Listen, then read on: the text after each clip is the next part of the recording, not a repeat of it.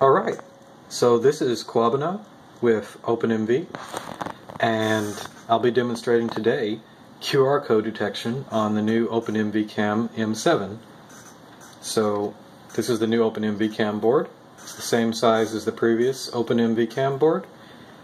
We fixed a few things though. We have a better USB connector now, which you can't rip off. And we also have stronger IR LEDs. And just in general, a much faster processor. So we're using the ARM Cortex M7 now. This is the STM32 M765VI, and it features 512 kilobytes of RAM with a 216 megahertz processor that's capable of up to 2 instructions per clock with a 64-bit FPU. And it also has 2 megabytes of flash.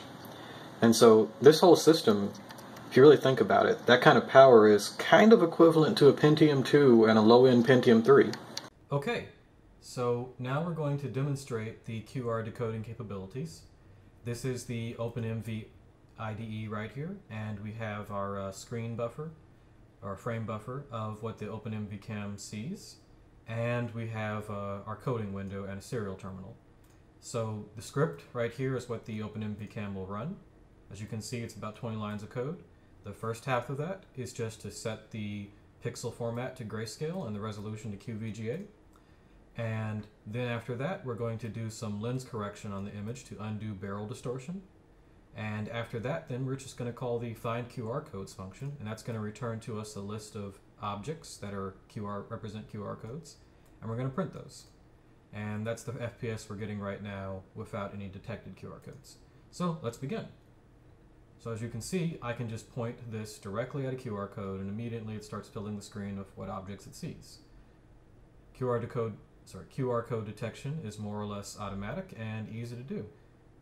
Just one line of code that you have to write, and suddenly you have QR code detection in your application, and you can then sort through QR code objects and decide what to do based on what you see.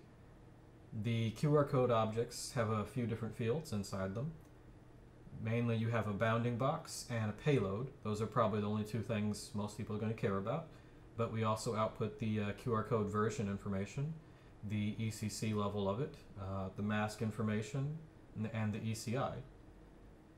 These extra fields, particularly the ECI, are useful for doing QR code detection when you need to undo UTF-8 or work with UTF-8 encoding in the QR code.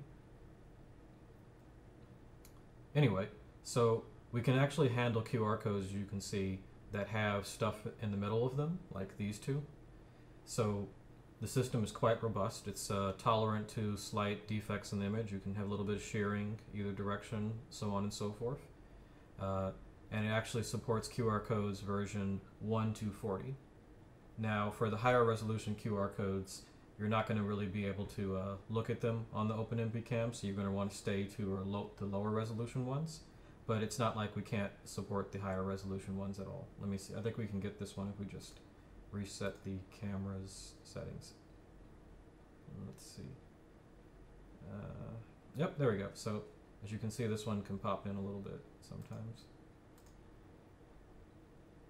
It's a little bit harder for it to see though because it's very dense. Anyway. So that is QR code detection with the OpenMV Cam M7. Now we can actually go a lot faster than the slow frame rate of 4 FPS we're getting right now. So if we switch over to another script where we set the resolution to VGA, but then set a windowing where we're only looking at the 200 by 200 center pixels of the VGA resolution, this allows us to skip the barrel distortion correction step because we're just looking at the flattest portion of the image, where the edges kind of start to bend from the lens itself. Anyway, so with this change, we can now back the camera up a little way from the screen, and now we're getting 10 FPS. Also, without the barrel correction without barrel correction being required anymore, the pixels aren't damaged so much. So as you can see, this higher resolution QR code that we couldn't view before, it's now picked up quite easily. That one's a little bit dark, but let me just stop and start the script to get the... Nah, it's too small. Get this one. Nah, it's way too blurry. Anyway, so... Oh, now it's demoing bad. Oh, okay, there we go. So let's just look at some more lower resolution QR codes. Yep. Alright, so that's QR code detection with the OpenMV Cam M7.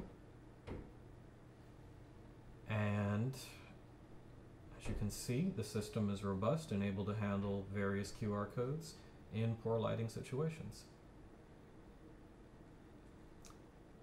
Best of all, once you detect a QR code, you can then take that payload string and do whatever processing you need with it on the OpenMV Cam 7 in Python, which makes string processing very, very easy, and activate your application to control I/O pins or so on and so forth. So let's just find the last QR code down here. I think there's a little cute one to look at, which is this little gerbil. Anyway, so yes, we can decode QR codes that have images inside of them. Not sure how you're going to create that, but if it's a valid QR code, our software will find it. Thank you for watching.